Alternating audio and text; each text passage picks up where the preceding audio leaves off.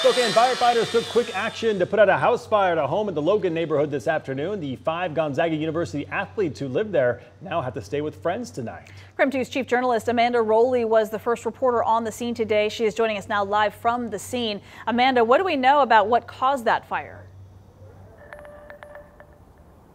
Well, Mark and Whitney, Spokane Fire have investigated the scene and they are saying an accidental electrical failure is what caused this home fire. Now, most of the damage is on the second floor, and when I got here this afternoon, I saw a lot of smoke coming from that upstairs bathroom window.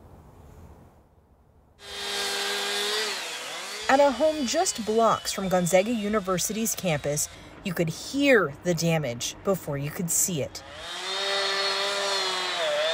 The commotion on this block of Addison struck neighbors with worry. I got a text and all I saw was fire in Addison house. Shanley Sullivan didn't even finish reading that text from her landlord. And then I got here and both sides of the street were blocked off, so it took me a while to figure out how to get to our house. But to her surprise, she saw firefighters coming and going from the home right next door. I feel absolutely horrible. These roommates stood by and watched with worry. It was really stressful to see those flames and just thinking of the worst case scenario that's already happening to them, but what if it jumps to our house? This is home to 5 Gonzaga volleyball and soccer athletes.